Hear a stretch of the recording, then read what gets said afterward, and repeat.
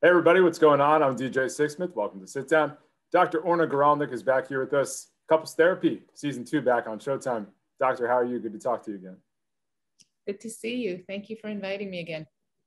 So definitely a very interesting time to be doing couples therapy. And from what I've seen, we're going to be hitting a lot of different topics here. We're going to be talking alcoholism, unexpected pregnancy. You're going to go into the realities of being a gay couple in 2021.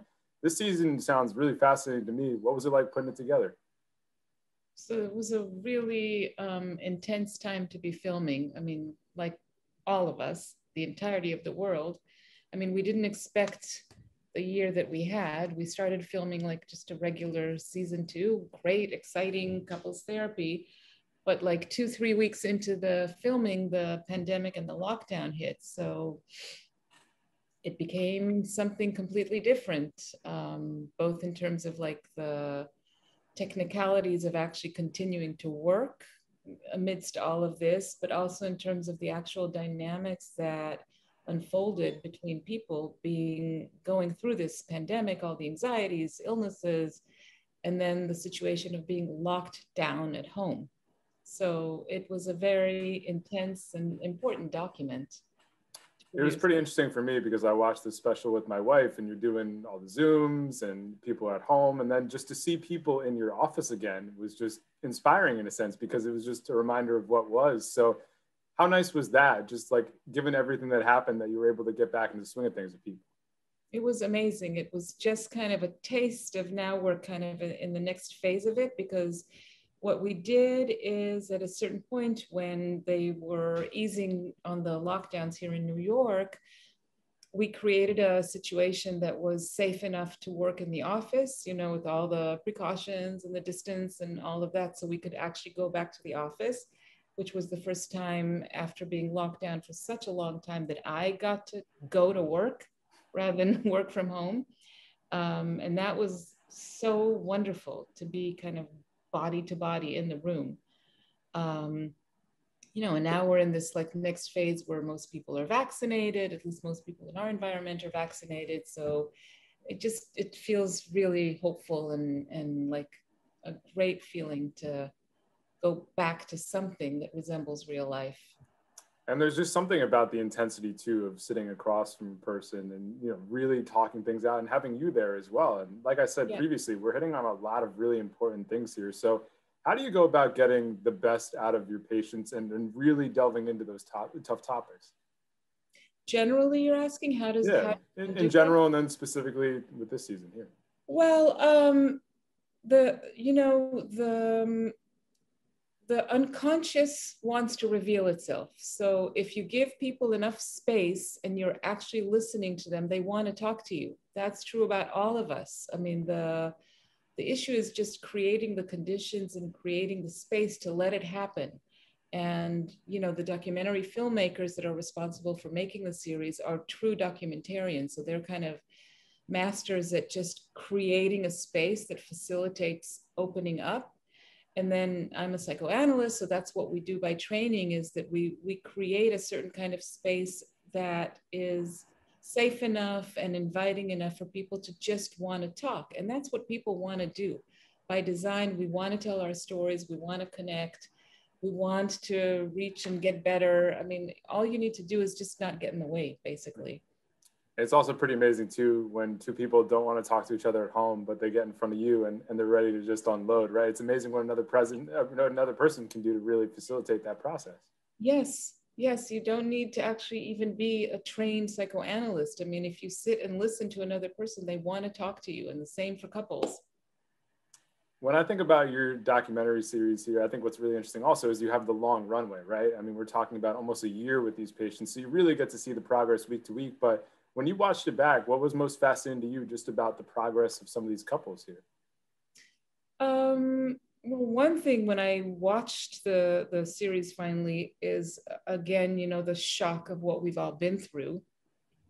That comes across very powerfully in season 2, you know, the beginning and then the middle kind of lockdown and then coming out of it. So just the shock of that was startling for me to watch and kind of difficult.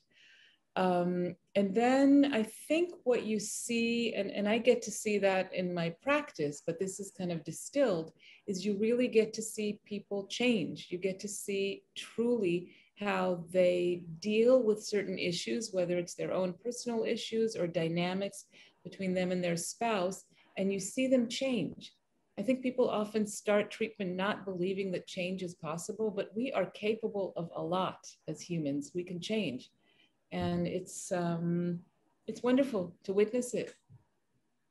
I mean, it's remarkable how much we've adjusted in the last year, right? Whether it's at home or with work or with our kids. I mean, mental health is something I've been thinking about. I'm sure you've obviously been thinking about it a ton.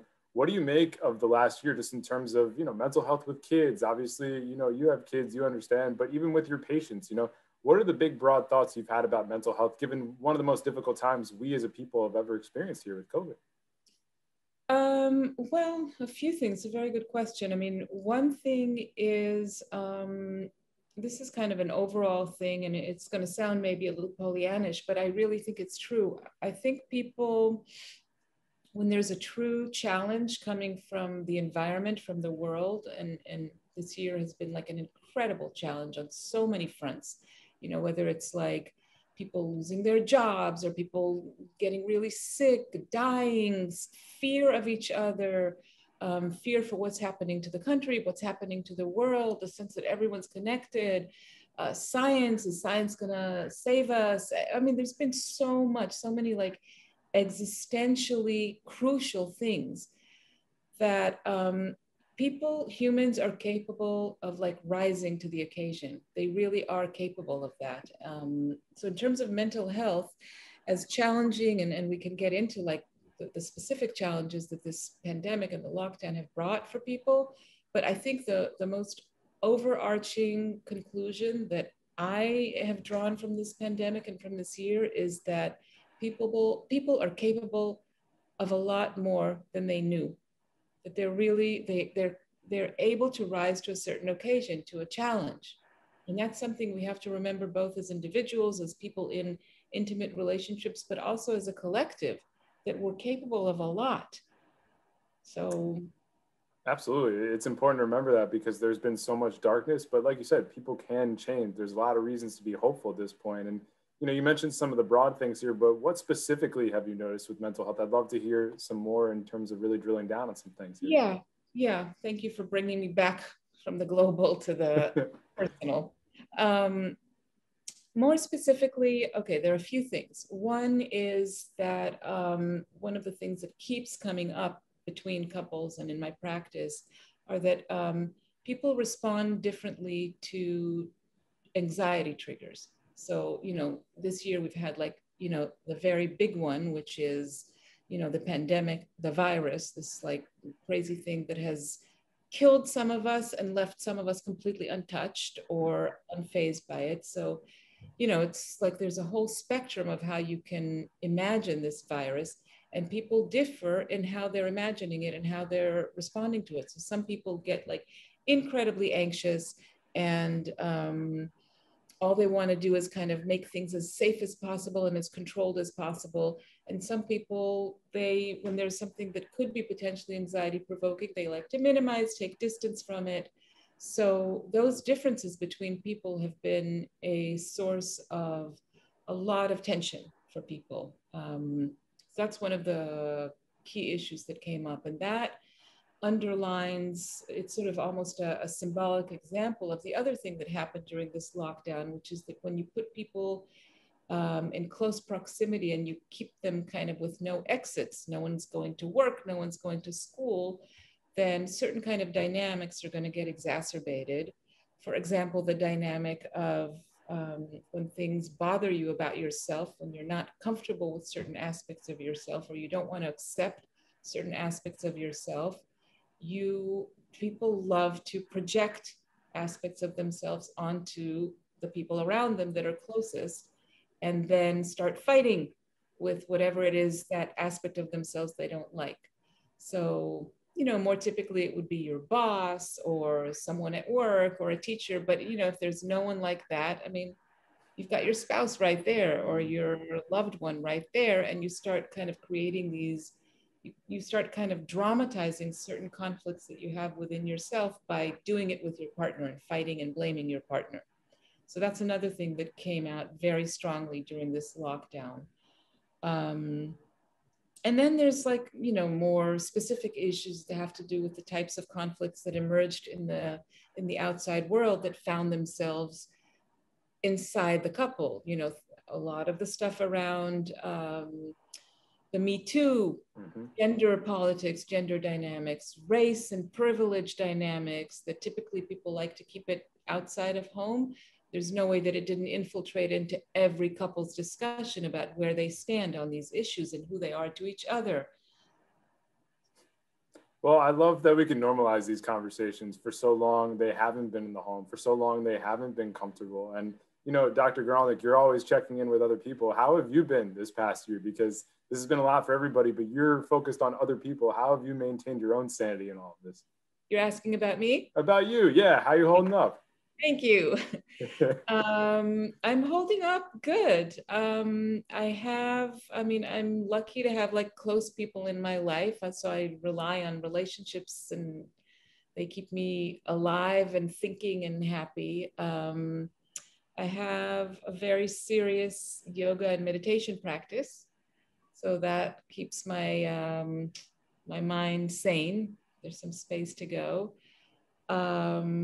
I've actually made a real effort whenever it was possible to get out of the house and travel whenever it was possible. So that helped as well, just change dimension. And my work sustains me. I really love my work. I mean, I get inspired by people I work with all the time. So I feel very lucky that way. Well, you've inspired a lot of folks with this docuseries. Looking forward to season 2. Always good to catch up. Thanks so much, and we'll talk to you down the road, all right? Good to see you. Thank you.